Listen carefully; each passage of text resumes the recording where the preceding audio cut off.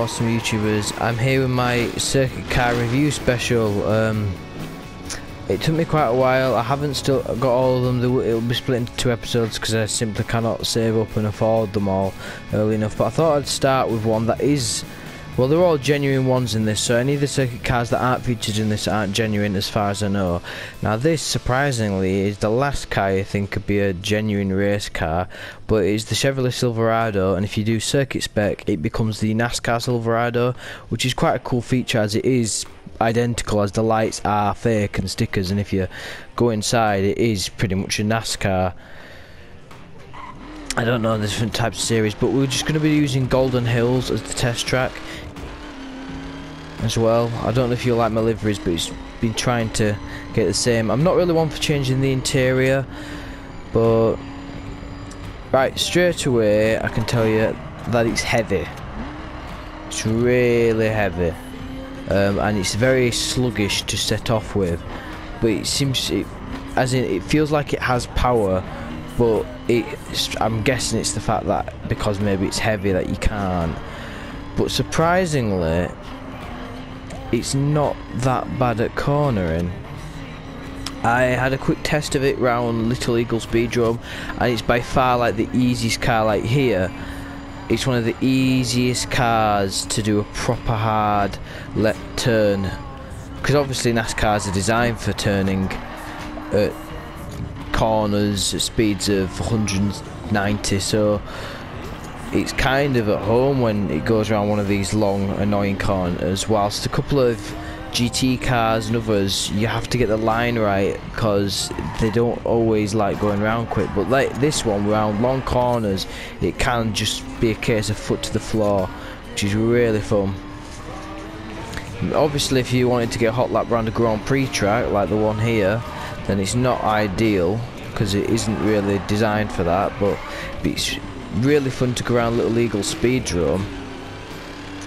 I've also tried, I mean, I don't follow all the racing series, but if you,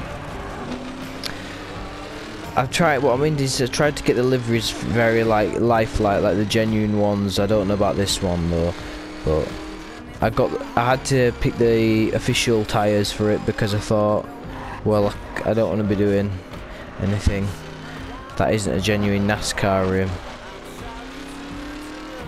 So I mean, it's really, surprisingly, it's really good and it's really cheap. $68,000 in-game dollars. So you can earn that by doing 2 half-an-hour fraction missions, which, if you do the coast leaving LA, if you're in the right circuit car, you can do it in 10 minutes. So you're talking 20 minutes worth of cash here, which is it's a surprisingly little fun bit of kit, because obviously there's always that war raging between proper circuit cars and NASCARs, and F1 fans saying NASCARs are hillbillies and blah blah, and NASCAR fans saying F1s are all snobs. But I mean, you can't compare them, they're completely different. And this one, they're all fun in their own reasons. Like, obviously it'd be terrifyingly fun to drive an F1 car around here, but at the same time this is just fun to drive, even though it's like slower.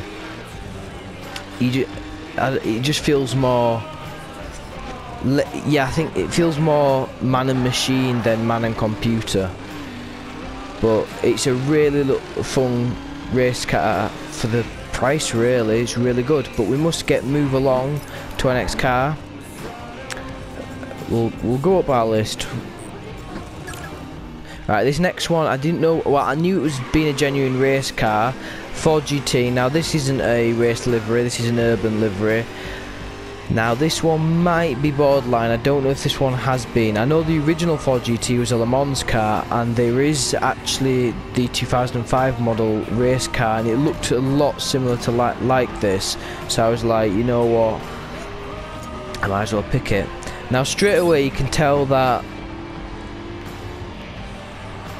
there's less, I don't know, it's definitely lighter, don't get me wrong, but I still think it, yeah, I'm trying to think, this is, let's see how well it goes around here. I mean, it's quite heavy feeling, but surprisingly, it's not that bad to drive at all. It's not quick for your quick sudden movements, because there's a few circuit cars that are quite quick if you obviously want to avoid an accident. This is quite heavy, so if you were racing this in real life and there's an accident ahead, you're gonna have to turn quite early. I mean, I'm guessing this is, well, the Ford GT was originally for Le Mans, so if this is like the genuine 2005 race car model, then it'll be based for Le Mans, because I think there is one like this. I don't know, because obviously the original Ford GT was just the 1960s version, obviously. It was very similar to this version, but obviously had a few modifications, and it was better for straight line speed. But I googled it, and it does come up with a genuine car looking very similar to this, so it's why this is on its list. I'm not enjoying this as much as the Silverado. Not round here anyway. I don't know how it'll feel on round Little Eagle Speedrome. It felt alright, but actually no, because you end up using this in one of the campaign missions, and it's okay, but it's not it's not the car where you can be foot to the floor. Surprisingly, you can be foot to the floor with the Silverado around corners if you have the line right. Around corners like this. I mean, I'm foot to the floor now with this car, but a lot of the corners you're having to ease where you don't with other cars, and it looks like they're gull doors almost, but yeah, so it's a fun car for the real life circuit cars, but I wouldn't prioritise this one. So at the moment, Silverado is on top. Right, I've got to change. We won't be doing 2 laps every one, because we need to keep this going. Right, the next one, obviously, Dodge Viper SRT 10, 2010 edition. This is the GT version. This, I'm guessing, went with to Le Mans. Obviously, the new SRT Viper has replaced this in the GT series, but for some reason, even though that car's in the game, you don't have that race version. Straight away, this, again, I can't fully judge compared to my like older circuit cars, because they're obviously performance rating in the thousands. These are in the 700s, so I can't really judge on them. The brakes are really good on this. It doesn't right. It's not as good at cornering as the other two. The Ford GT can corner better than this, and the Silverado can. It's a bit understeer heavy.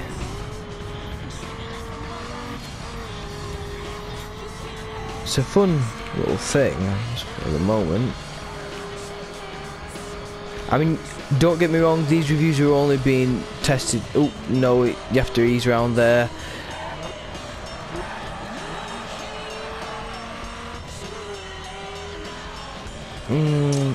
I'm a bit disappointed with this. I was expecting greater from this. I thought it'd be a bit better, but it's almost identical to the performance version, which is really disappointing, because the performance version's a bit understeer / oversteer on the corners. It's heavy, sluggish, can't go around fast corners without easing. It doesn't wheel spin though, but it's not as enjoyable to drive as the other two, so I'll put this one at the bottom. Yes, at the bottom, which is quite shocking really for this. How I was tempted to put it higher. Right, let's quickly move on to the next one.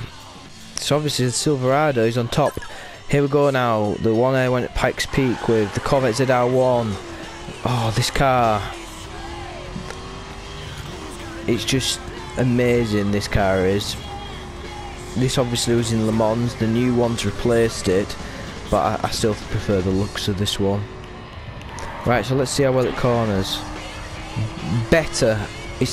Crikey, it corners better than the Ford GT, and in fact it's right. I will probably say this is better than the Silverado at cornering, because I have done a faction mission at this. This is probably the best cornering car so far in this review.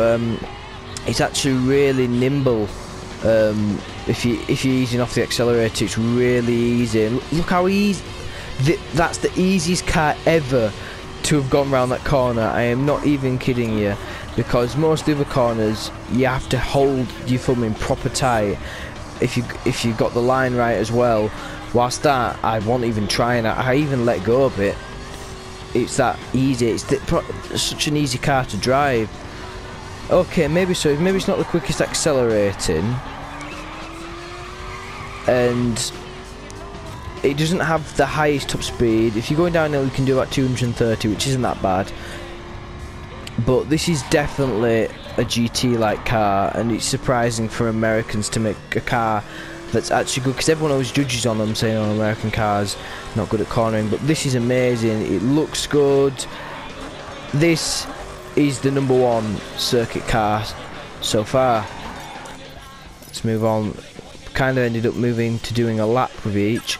Now the Salina S7R, you'll have seen this. Yeah, I decided to add a double colour to it, but now this one accelerates quicker than the Corvette, though that might just be because I've obviously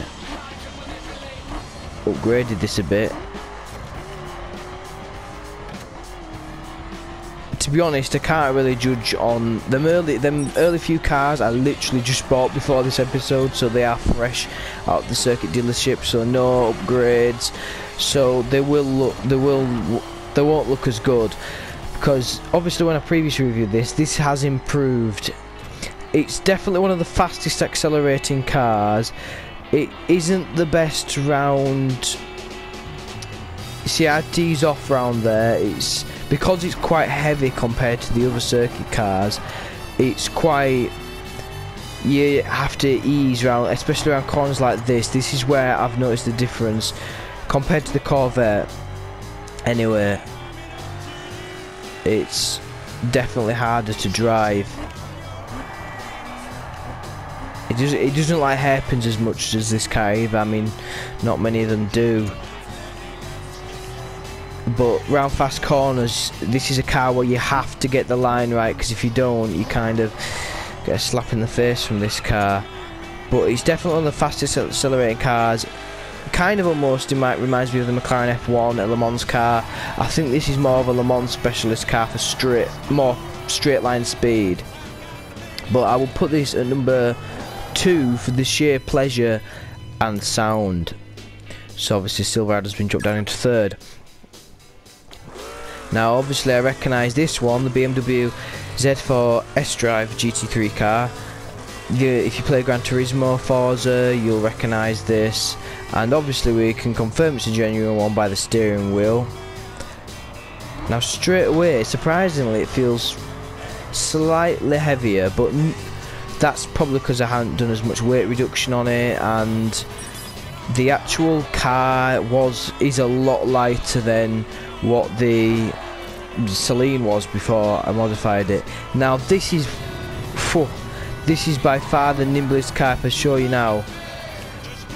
On some of these corners I've had to be careful, because if I do that, you can lose control. It's a very easy car to drive. It's almost I would almost pretty much compare it to the ZR1 in driving style. It drives very similar, but it tends to wheel spin less. It's not as good around the high speed, as impressive around the high speed corners as the Corvette ZR1 is, but it accelerates quicker. So they're kind of almost equal, and I know they've competed in the same competitions as each other, so I think they have anyway. But this is actually, it's a really fun car. I would advise it. It's cheap. The Corvette ZR1 at the moment is #1, costs 300,000, which takes a while to get in the crew. Whilst this, I think if you have 100,000, you can get this. So it's the moment it's the best circuit car for for the price of money, the overall circuit car, because the Silverado's heavy. So for proper tight street racing, more Grand Prix style